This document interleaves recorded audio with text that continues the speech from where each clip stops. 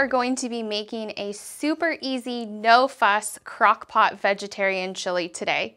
So before you think you have to write all of this down, don't worry. I've included a free printable recipe in the bottom of this video, so don't feel like you have to write anything down.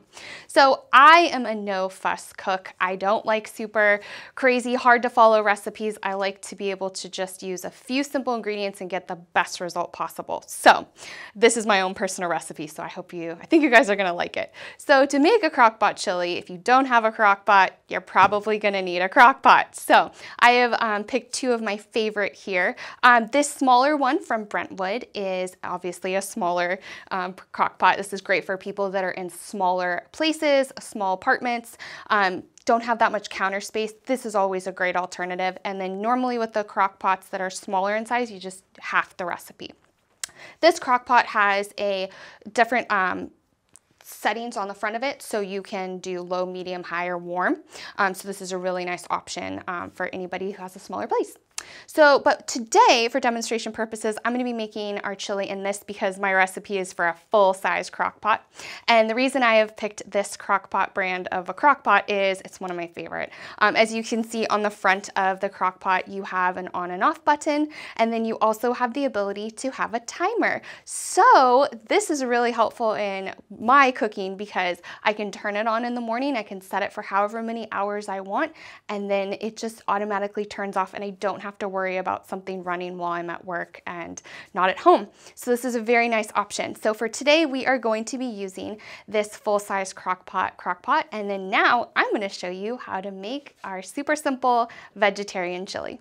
Okay, so we have all of our ingredients on the table, and what we're going to do first is we're going to turn on the crock pot. So all you do that is the button, power button, and then we are gonna turn it on, and I'm just gonna set it to 4 hours because that's normally what we're gonna do. 4 to 6 hours, you can even go 8 hours if you want to.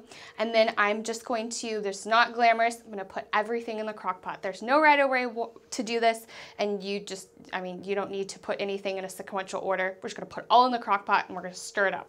So this crock pot has a great feature because it has a locking mechanism. So you can see on the lid. So this is great for traveling. So if you want to take your creation, whatever you've created with you, you can lock the top of the crock pot, and then it's for easy transport. It will not spill in the car. I've been there. Spilling stuff that you've made in the car is no fun. Okay, so what I have here is bell peppers, red and green, and a jalapeno. And I like my food spicy, so I always cook spicy. So if you are somebody that does not like spices, I would eliminate the jalapeno. We have our celery, have our onion. I used a red onion. You can also use a yellow or white onion, but I just like the flavor personally of red. We have our beans. These are pinto beans and white beans. And then we have our kidney beans and black beans. And then we are going to add our diced tomatoes. This was two cans, or you could just do one large can. And don't worry, this will cook down a little bit. And then I'm going to add our vegetable broth. There's 2 cups of vegetable broth. And then I'm going to add all of our seasonings. So this is smoked paprika. This is cumin. We have some oregano. You can do dried or fresh. I just had fresh in the refrigerator, so I'm going to do that. Chili powder and some chili flakes. And then I add anywhere from 2 to 3 bay leaves, and then pepper to taste. I don't really like to cook with a lot of salt, so if you're a salty kind of person, then I would add a little bit of salt here. But again, I like spicy foods. So. And then we are literally just gonna kind of stir this all together, and we're just gonna let it do its thing for about 4 hours. So I'm just gonna stir this all up, and then we are gonna let this cook. And it smells good. I'm hungry. I don't know if you can hear my stomach, it's growling. All right, so like I said, I am a no fuss cook, so I am not any not the most glamorous cook, so I do apologize. But if you do eat meat, this would be, if you wanted to add meat to this recipe, you could totally do that. Before I became vegetarian, I did this with ground turkey. What you can do is pan fry some ground turkey, and then you could throw it in at this point, and then still same cooking applies, 4 to 6 hours, or if you want 8 hours. So I'm gonna put the lid on this, and we are gonna let all of these flavors just kind of meld together, and then we're gonna come back and we're gonna look at it and taste this chili. Okay, so it's been 4 hours and I am torturing everybody in this building. So we are going to dish out our chili. So let me open the crock pot. Ooh, look at that. Nice and hot. So I'm gonna dish this up with the toppings that I prefer. So I put some cheese, avocado, fresh squeezed lime juice, and cilantro on my chili. So I've already prefaced this with Heidi. She is okay with all of those toppings, so good job.